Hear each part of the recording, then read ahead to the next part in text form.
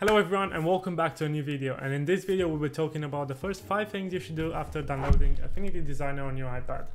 These are the first 5 things I wish I knew when I first started, and once you know them, it should take you from not knowing how to use the app to creating your first design using Affinity Designer.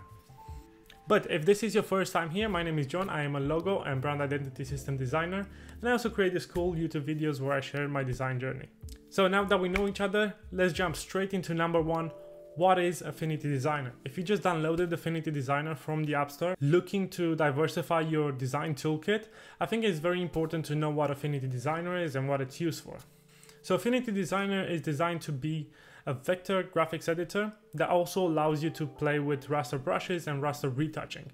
And it's doing that in a very quick way by switching through personas. And personas is our second item on the list, but before we go there, a quickly reminder to go down below and like the video and subscribe. You know, 90% of you guys that are watching my videos are not actually subscribed. So do me a favor, support the creator and the channel by going down below and subscribing and liking this video. Right, so number 2, personas. Personas are a really quick way to switch between different workspaces. So you have your designer persona, which is the first persona, the default persona of Affinity Designer, which allows you to work with vectors.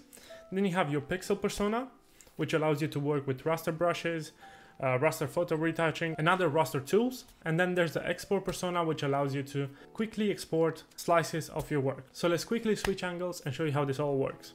Right, here we are in Affinity Designer in a new document, and it's time to see how the personas work. So if you look up here in the corner, there's 3 buttons which allow us to quickly switch between the different personas. The first one is a designer persona, which allows you to quickly create vectors and play with them. The second one is the raster persona, which allows you to use raster brushes. And the third one is the export persona, which allows you to take slices of your work and export them. Right, so now that you understand what Affinity is, how it works, and how the persona work, let's show you how you create your document and your artboard so you can start creating your work. So if we go on the plus button right here, in the right hand corner, in the upper right hand corner, you can see you got different documents that you can create. For now, we'll stick with new document. Here you got your different presets. Here you got your preset selector. So let's go with iPad 11-inch right here. Here you can select between pixel, points, inches, feet, yards, millimeters, centimeters, and meters. We'll stick with pixels. And let's select our DPI here to go to 300. So you can see just by scrubbing up and down on this, I can select my DPI. And then by clicking on it, I can type in my exact DPI that I want to use. So let's stick with 300 for now. Right, now that we got our document, let's create a quick shape and show you how this document works.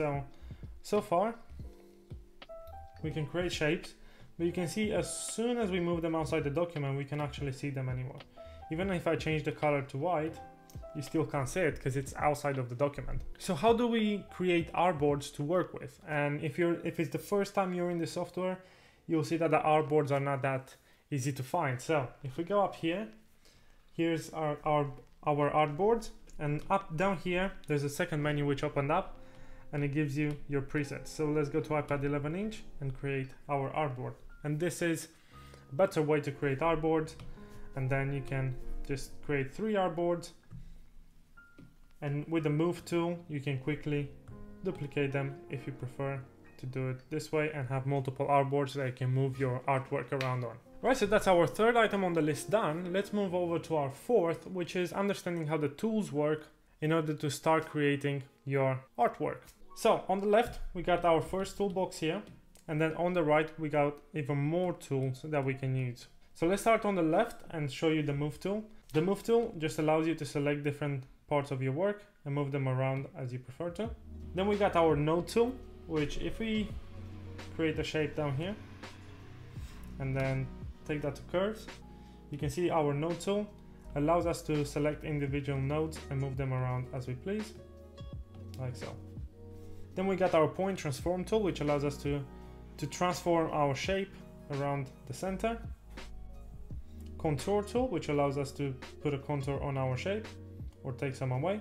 Corner tool, which allows us to round the corners of our shape, like so. Pencil tool, which allows us to freehand paths. Vector brush tool, which is a selection of vector brushes.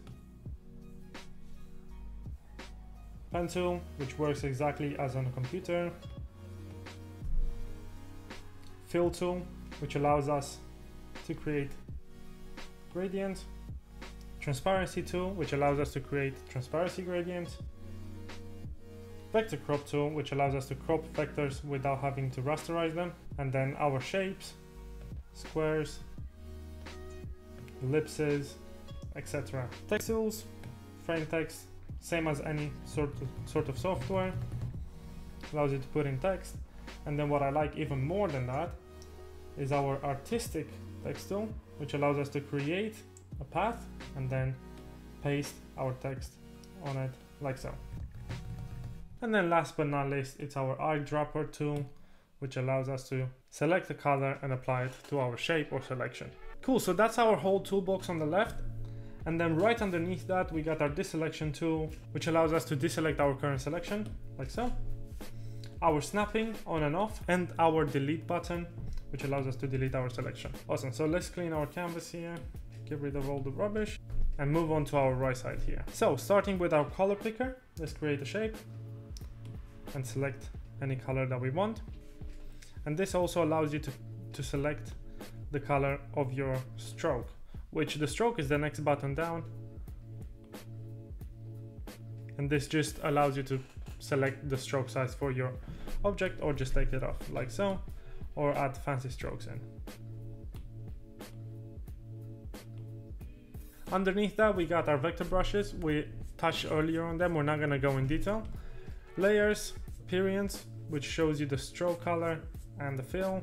Assets, stock photography, which I don't really use. Symbols, effects, and adjustments. We will touch on them in more detail in a future video, so make sure you subscribe. Our text tool, transform, which allows us to rotate, order, mirror, change the dimensions, positions, X, Y, and rotation and shear. Then we got our navigator and our history. And last but not least, up here in the corner next to our personas, we got two more menus where you have more advanced settings like the fill mode, insertion targets, operations, geometry, and the clipboard. Right, so now we know how to create our documents, we know what Affinity is, how the personas work, and how our tools work. Let's move on to our last one, number 5, gestures. Gestures are like the keyboard shortcuts of, a tablet software. So first of all, as you can see, two fingers on the canvas, okay? 2 fingers on the canvas allows you to move around. And then you pinch to zoom, like so. 2 fingers tap, it's undo. 3 fingers tap, it's redo. And then the rest of the really important gestures are dependent on the tool. Right, so let's go through the pen tool quickly. The pen tool, with 1 finger, it will allow you to move the handle that you're currently on. 2 fingers, it will allow you to move both of the handles at 45 degrees incrementals. And 4 fingers will allow you to reposition the point like so. And then in the shapes, 1 finger will allow you to keep your scale, 2 fingers, your symmetry, 3 fingers, symmetry and scale, and 4 fingers, the same as with the pen tool, it will allow you to reposition. And then the last gestures that you need to know are happening here on the right. So within the color, if you look at the color pickers here, if you swipe up on them, you can get rid of the fill color and the stroke color. And then if you directly scrub up and down on the color picker here, it will change the brightness of the color of the shape selected. The stroke allows you to quickly change the stroke by sliding up and down. The text tool right here allows you to quickly change the text size by scrubbing up and down. The navigator also allows you to quickly zoom in and out by scrubbing up and down. And the history will allow you to quickly go back and forward by scrubbing up and down as well. Okay, so those are all the gestures that you need to know. Now that you have the gestures, the tools, you know how to create your documents, your artboards, you know how the personas work, you're pretty much set up to go in and create your own artwork. But before I go, I want to leave you with a bonus number, number 6, which is going to be some quick exporting tips. So let's say you have your artboard here and you want to quickly export this to send it for approval. What you can do is click on the file with the 3 dots here, click export, select your format, and then long press this. And then what you can do, you can go to your email and drop it in, and then the file will drop right in and you'll be ready to send off. And then the last thing I want to show you, it's an export template which I've put together to create seamless Instagram carousels. So let's take a vector brush here and go across our artboard, and let's say I want to export this as a seamless Instagram carousel. But what you can do, obviously your artboard has to be 1080 by 1080, and then you multiply the width by how many slides you want to create for your carousel. The maximum is 10.